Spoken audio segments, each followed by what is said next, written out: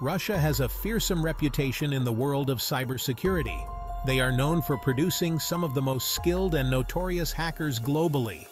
Their exploits have targeted governments, corporations, and individuals. This dominance is the product of historical, cultural, and educational factors. Emphasis on STEM fields and a culture of ingenuity have created fertile ground for hacking. To understand Russia's current dominance in hacking, we need to rewind to the Soviet era. The Soviet Union emphasized technical education, especially in mathematics and engineering. This focus was driven by the need to compete with the United States in science and technology. Generations of Soviet citizens received rigorous STEM education, laying the groundwork for advanced technical capabilities. This foundation, combined with a culture of secrecy and espionage, created an environment where hacking skills could thrive.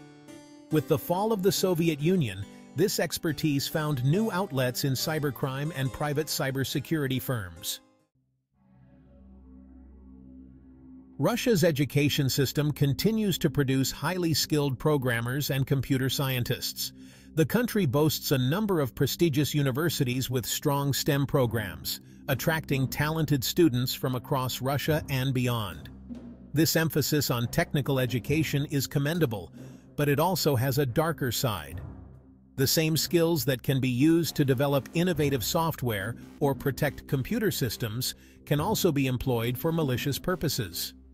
The allure of quick riches in the world of cybercrime is a powerful motivator, particularly in a country where economic opportunities can be limited.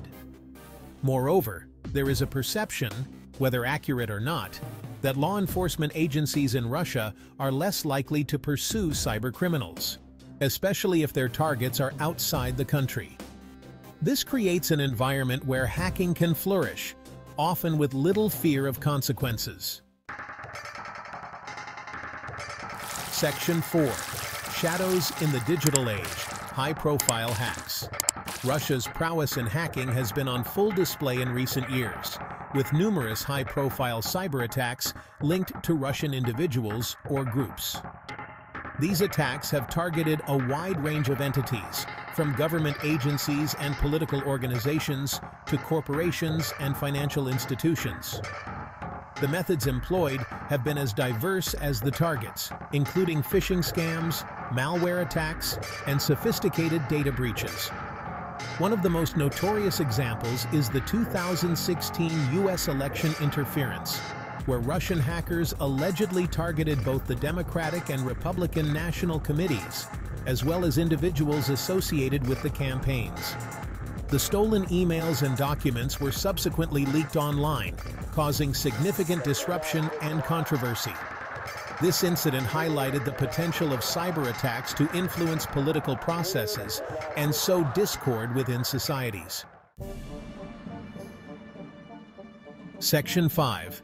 Behind the Code. Understanding Russian hacker groups. The world of Russian hacking is not monolithic. There are various groups with different motivations, targets, and methods. Some have close ties to the Russian government, acting as proxies for state-sponsored cyber espionage. Among the most well-known are Fancy Bear and Cozy Bear, linked to Russian intelligence. They have been implicated in hacking the Democratic National Committee and the World Anti-Doping Agency. Section 6. A cyber powerhouse. Russia's complex relationship with hacking.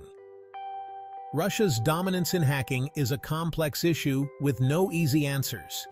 It is the product of a confluence of factors, including the country's historical emphasis on technical education, its culture of ingenuity and risk-taking, and the economic opportunities presented by cybercrime. While it is important to acknowledge and address the threats posed by Russian hackers, it is equally important to avoid generalizations and recognize that not all hackers from Russia are malicious actors. Russia has the potential to be a force for good in cyberspace. Its technical expertise could be harnessed to develop innovative cybersecurity solutions or to combat cybercrime on a global scale. However, this will require a shift in mindset, both within Russia and internationally.